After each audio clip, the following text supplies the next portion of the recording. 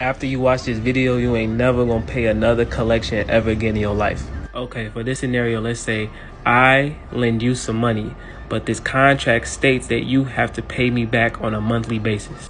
A couple months pass by and you aren't paying me my money. So you go 30 days without paying me my money, 60 days without paying me my money, 90 days without paying my money, and so on and so forth. So then it comes a point where it's 150 days, then 180 days, and you still haven't paid me my money. So what I'm gonna do is I'm just gonna assume that I'm not gonna get the money from you, and I'm gonna write it off as a loss. When I write it off as a loss, I stop trying to collect the money from you. I understand that I'm not gonna be able to collect the money from you anymore. So let's say my brother comes in the picture and says, hey, let me buy your debt off of you for pennies on the dollar. Like, all right, cool. I'm not gonna get no money from you, but I'm gonna get some money from him. At least it's a little bit.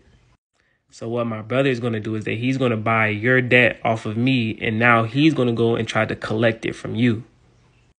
But the thing is, you know me, you don't know my brother, and you see there's no contract involved with you and my brother. So how can my brother try to collect your debt that was originally owed to me? This is why you are going to send my brother a debt validation letter. Because what my brother did is he just bought a screenshot of your debt from me. And since you sent my brother a debt validation letter, he's not going to be able to validate the debt because all he has is a screenshot.